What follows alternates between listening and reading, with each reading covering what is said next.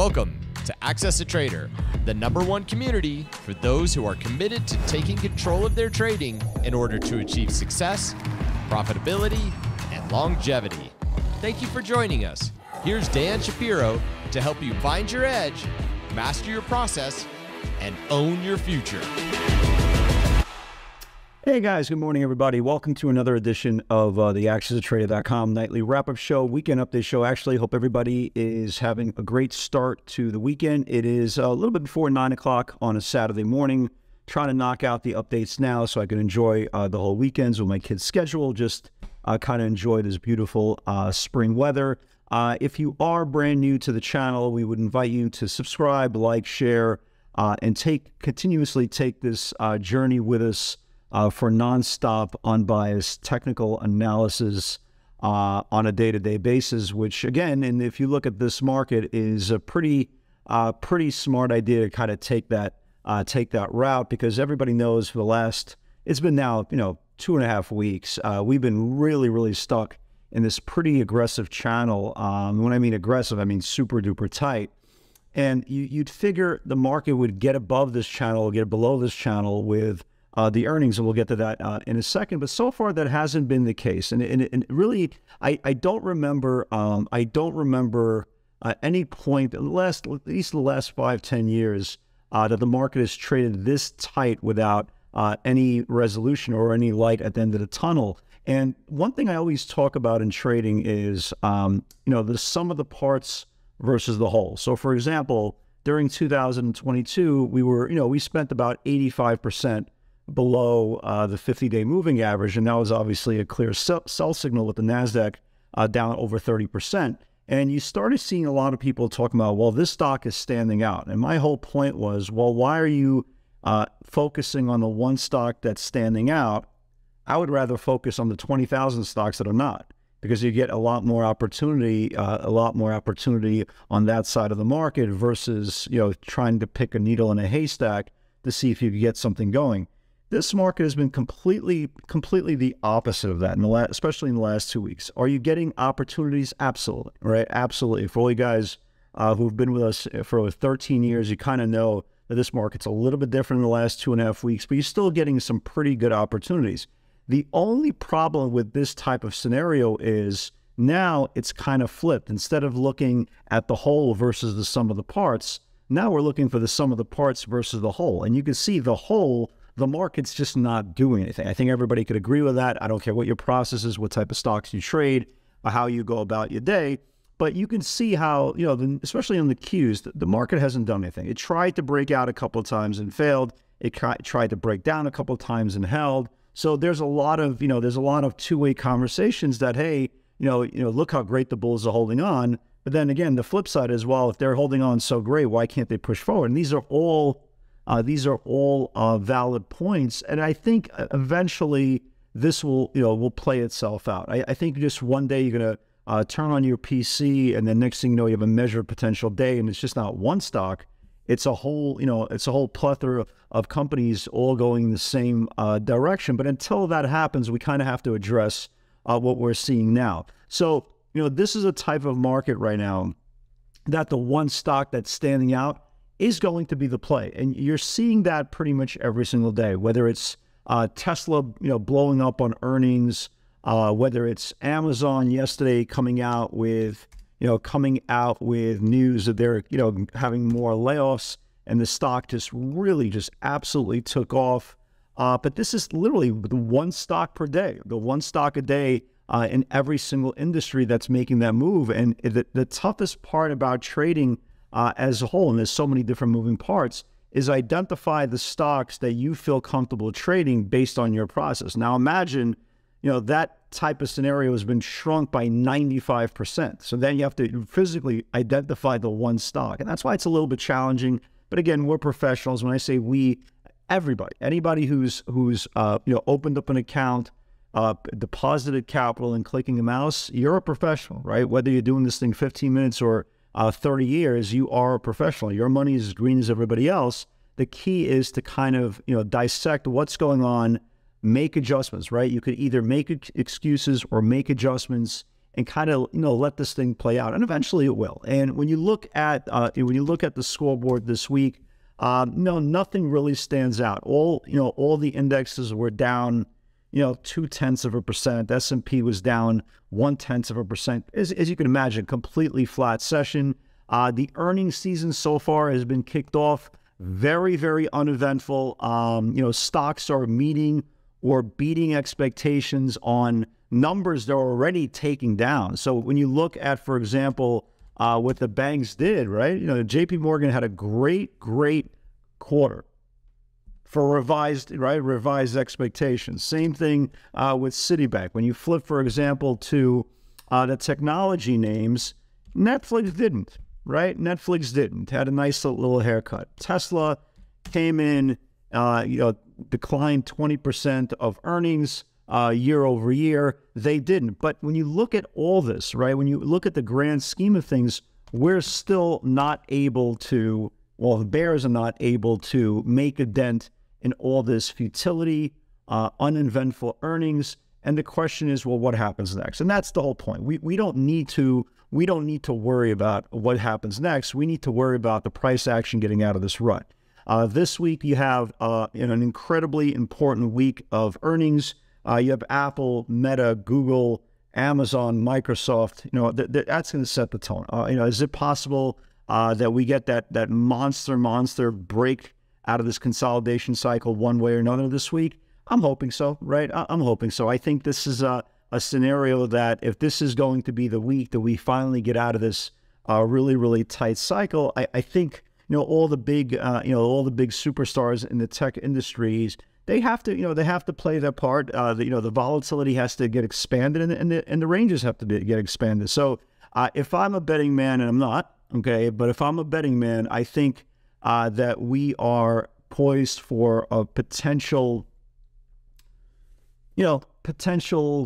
crescendo in this channel, and eventually we're going to get out of it at some point with all these companies breaking out, right? Fingers crossed. We don't know. But if not, again, we're not going to sit there and complain. We're going to take what the market's giving us, and as life says, life gives you lemons, you make lemonade. So it's a very, very important week. I think the market is probably going to bust out of this channel one way or another this week, and we'll be ready for it. So here's the key metrics, right? This is what we need to know. We know how good the bulls have been in absorbing bad news. This has been the whole case since the January 6th reversal.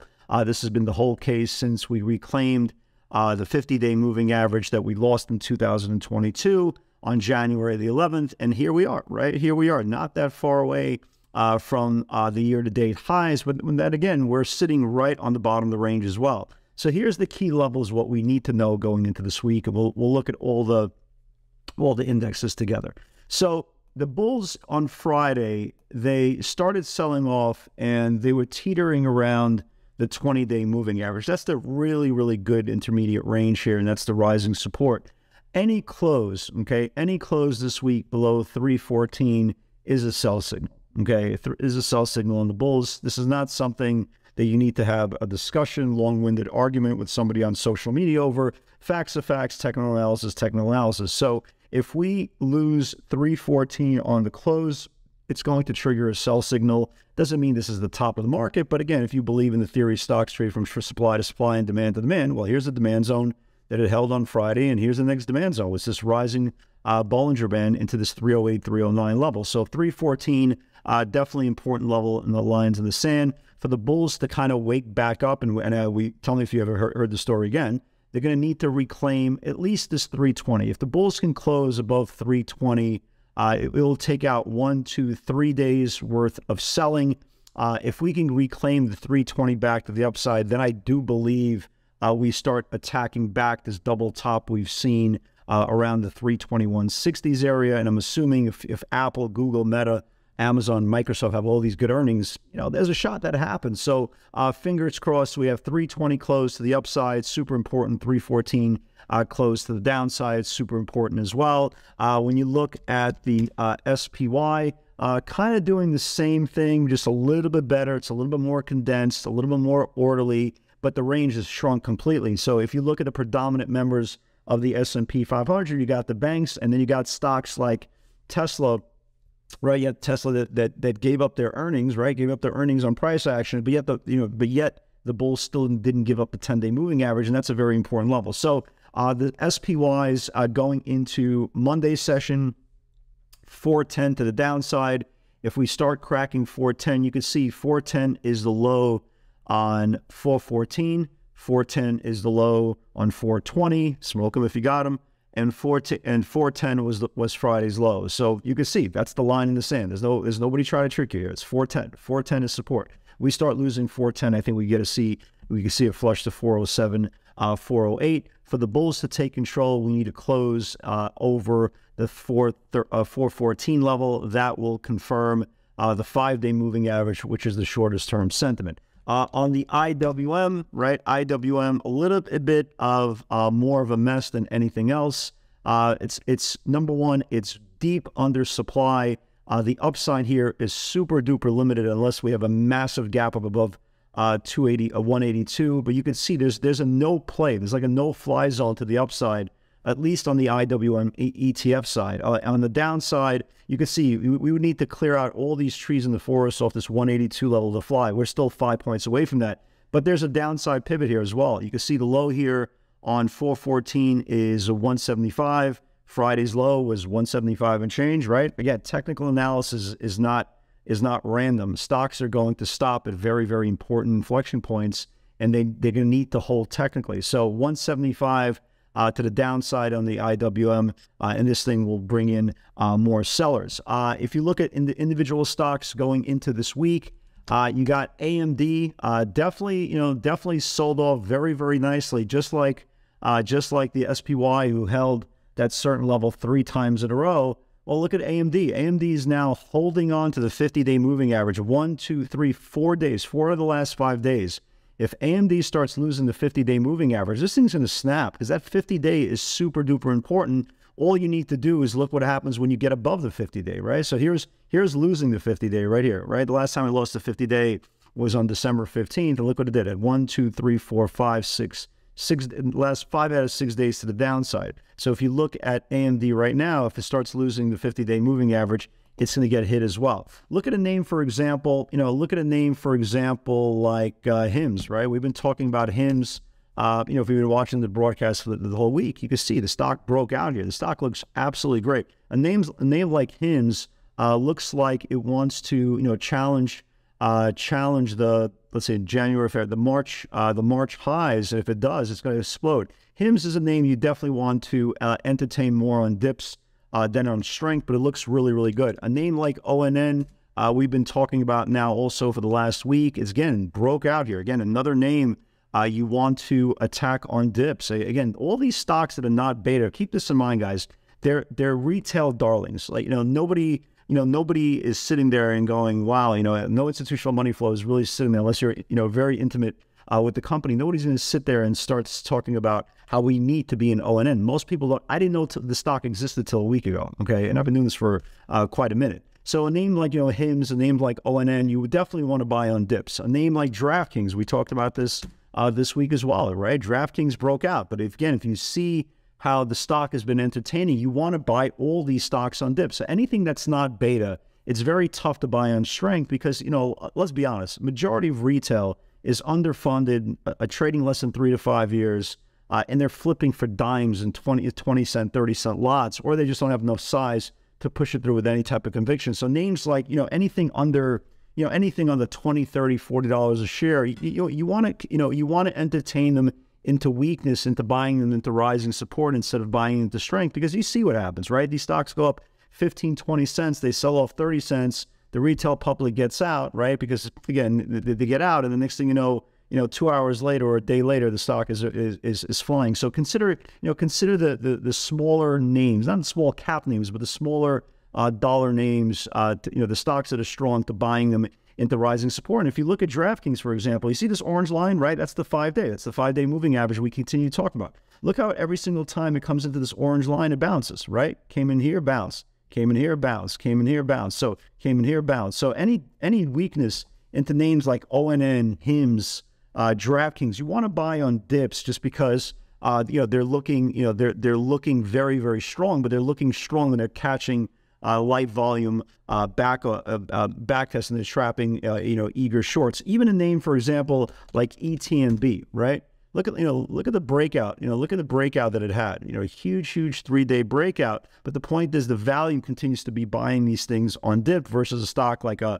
like a beta name that you could buy into a certain level and the stock will explode 3 to 6 points because you're having that institutional money flow and you're having that big option flow behind it. So something just to consider, especially in this market. Tesla. Look, Tesla was down 20. Okay, it was down 20. On earnings, it was up $2 on Friday, inside day. It's not resting to go higher. Trust me. It's not. Maybe I'll have one more up day, maybe. But eventually this week, the longer it continues to go sideways, if it starts taking down this whole channel here, and this is the key here, if it starts taking down this whole channel here at some point this week, especially the earnings low, this thing will crack. So we definitely want to watch that as well. Netflix, kind of the same scenario as well. Netflix, is attempting to bounce off its earnings. We want to watch the bottom channel here this week. Let's see if it could test the earnings low. If it does, it could be, it could be a pretty good, continuation play. So those names we want to definitely watch as well. Look at GameStop, right? Not usually a name that I would talk about, but just like AMD, and again, we all know GameStop, right? This thing is holding on to the 50-day moving average as well, right? Take a look at this thing. This thing starts closing below the 50-day moving average. As much as, the mother of all squeezes or diamond hands, whatever the hell they call it, we all know what GameStop is and what GameStop isn't. At least most of us know. So this thing closes below the 50-day moving average. It's going to get hit again. So keep an eye on that as well. Other than that, we're just taking it day by day, right? Day by day, trade by trade. Look at a name like NVIDIA, for example, right? This thing looks like it's, this has been one of the more hated squeezes in a while. People have been trying to short this thing every time in weakness, and every time in weakness, this keeps on bouncing up. And again, and just like the NASDAQ 100 that held the 20-day, so did NVIDIA. But, it's NVIDIA starting to get, if it's going to crap, and again, we don't know, but if it's going to crack, it's going to need to lose that 20-day moving average. And if it does, that's something I definitely watch. I want to watch on my radar going into this week. Quickly, let's go over the pivots. From Friday. NVIDIA 270, if it builds below, can flush. Here was NVIDIA. It took down that 270, traded all the way down to 267 and change. ADMA, nice little small cap stock. Oh, first of all, I forgot about Tesla. Green to red for experienced traders. No, this is not a pivot, just confirmation. Still needs to confirm the earnings lows. $2 move down. $2 move down on Tesla. We had a great pivot on it on Thursday from the 6660s area. But really, Tesla continues to be fantastic. ADMA, nice little small cap. I try to, if I find these small caps, I try to put it into the webinar feed. ADMA 350 needs to be built. Here's ADMA, slow mover, right? Not exciting, not sexy. But again, here's another perfect example. The stock took out the 50-day moving average. Now it's building. Only went up a dime, but slow and steady, I think, will win the race on this one. AI finally cracked, right? AI 2040, if it builds below, can flush. Here was AI, right? Finally cracked above this whole range, below this whole range here, 2040. Got down to 1950s. This is the lowest close in this whole formation. So keep an eye on this thing for potential further selling. STNE, I don't think it confirmed. Oh, at least I wasn't watching it. STNE 1170. Yeah, it did confirm 1170. This is the highest close in this whole formation. I just wasn't watching this thing. Guys, watch this. Watch this STNE. This thing has a range going all the way back to February the 2nd. If this thing starts getting above this February 2nd range, this thing can wake up as well. DraftKings, again, broke out at 21, confirmed. This is the highest close in the whole formation for DraftKings, right? Closed at $22, trading 22.10 after hours. Nice little close there.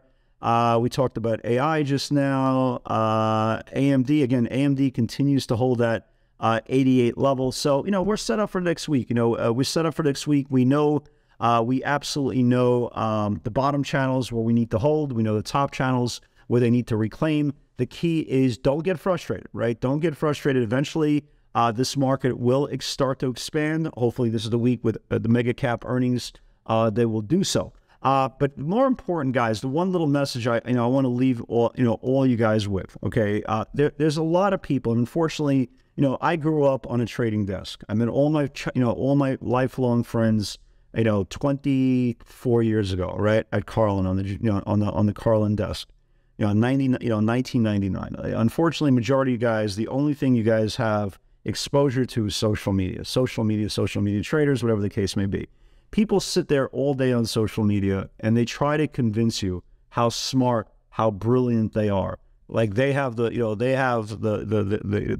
answers to every single question that the universe have. If you ask them what's the meaning of life, I'm sure they could answer that. But guys, I want to reassure you one thing, okay? We're all human beings. We're all flawed, okay? Whether we're trading for 24 years like myself, or you could be trading 24 months like many of you guys watching this broadcast, but understand we're all flawed. We all come from the same place, and we all go through the same struggles mentally, financially, okay, emotionally. So we are our own domain, and there's nobody smarter than you, okay? There's nobody that's more intelligent than you. They just have more screen time, okay? They just have more hours behind the computer that they've seen some of the answers that you haven't. So instead of concentrating on the person that's going to enable you and putting you in a situation that you need them, I want you to understand that you are the rock star. It's not them.